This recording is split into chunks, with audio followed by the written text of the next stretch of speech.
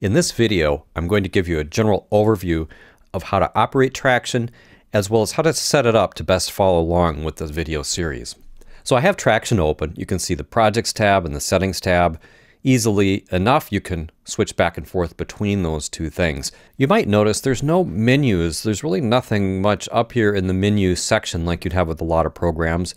The menu is actually handled down here in the Controls panel in the lower left corner. And the only thing you'll find up here on the Tracktion menu that you really would ever use is Quit Tracktion. You can also do the same thing by clicking here to close the program. Another thing you'll quickly notice as you explore Tracktion is pop-up help. So if we point to things, we'll get pop-up help messages all over the place. Different objects that we point to will have both pop-up and rollover help.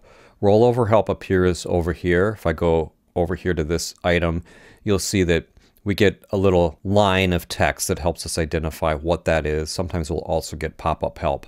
Now the pop-up help can get annoying and it gets old really fast. You can always get that pop-up help with a key command, by default F10. Later in this video I'm going to reassign that to F1, so I'll show you how that's done as well.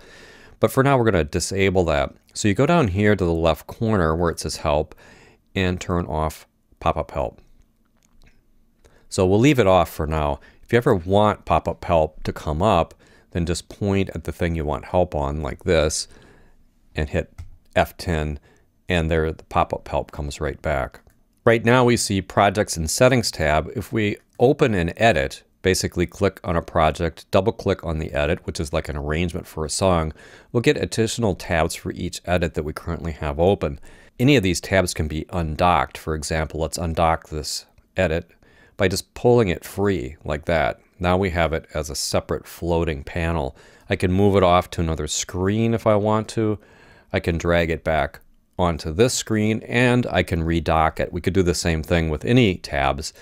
To redock it, you grab it by the name of the tab, and then if you get it near the tab, you'll see this red mark.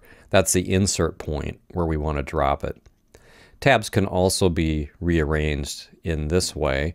There's also a plus here. If you click that, you can create a new project, or you can quickly jump to a tab or create a new edit.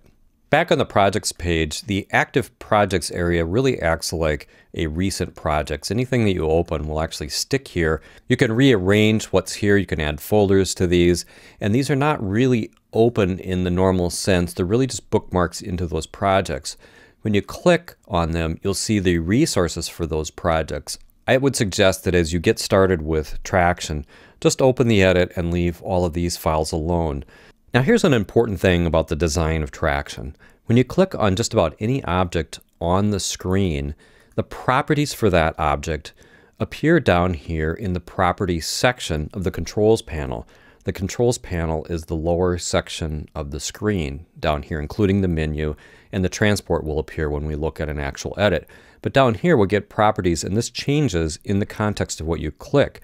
So if I click on an edit, you'll see that this completely changes to match that. If I click on a WAV file, then you can see it changes to match that.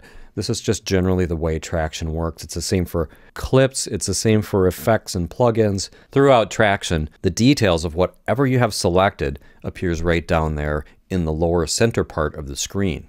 Next, I want to show you how to create a new project. Just click on New Project right here on the Projects tab. That pops up this dialog box. I'm just going to call this Hello World. And we're going to navigate to our Tracktion projects folder. So I'll click right here and then navigate down to my music drive, my Tracktion folder, and then my projects folder, and click open. And that will set the path to save this new project. So I'll create the project. And what that does on the disk is it creates a folder named with the name of that project, and it creates what's called an edit. This TRK edit file is created inside there. And if we open that, you can see that we've got a few tracks set up. There's really nothing recorded in there, but actually we're ready to record at any point. You can see that my audio interface is actually picking up my mics. If I enable this for recording and hit R to record, I actually can start recording audio right away. So Tracktion is really ready to go as soon as you open it. It's ready to record. And it's one of the kind of cool things about Tracktion. I'm going to just hit the space bar to stop that recording. You'll see my waveform appear in there. So as you can see, you can have more than one song open at the same time, or more than one edit. I'm going to switch back to this sample project or a demo tune. So I just want to show you the basics of how to navigate within an edit. We can start and stop playback over here in the transport section in the lower right by clicking play. Clicking again will stop it. You can do the same thing with the space bar. Now you can reposition the cursor by clicking on any empty space within the project, like between these clips. So if I click here, you'll see the cursor goes to this point here. If I hit play again, and when I hit stop, you see it jumps back to the point at which I started playback. Now there's an option in here that says return cursor to start position when play stops. If I turn that off, then the space bar will work more like play and pause. Meaning that it doesn't wind back to the point where you started playback. Most of the time I like to have that off so that the cursor doesn't jump back. Also, the cursor represents the playhead or the playback time, and I just call it the cursor. You can reposition it if you go into the time bar just above the cursor and grab right in this area. You can see that you can freely position the cursor wherever you want. And as I said before, if you click anywhere in the background, then you can also position it. There's other ways to position it as well. One is to use the left and the right arrow keys. That will move it along. The other way is to hold down the Option key, that's on Mac, or Alt on a PC and click on the time bar area. That will also position the cursor. Now, in order to zoom in, you can use the up and down arrow keys like this. That will zoom in and out in a horizontal dimension. Or you can do dragging from the time bar just above the cursor. Actually, you could move the cursor around and then drag down and up to zoom in and out.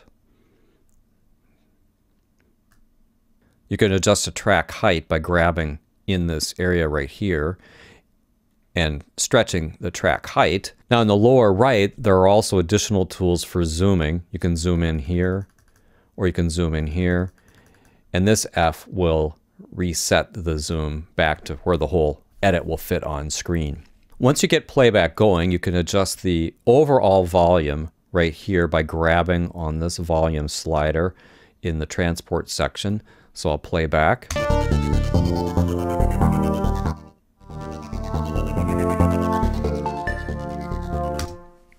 Now that is an extremely basic introduction to the operation of Tracktion. You can now operate the transport, you can open the demo files, you can create a new blank project, and you can adjust the playback volume.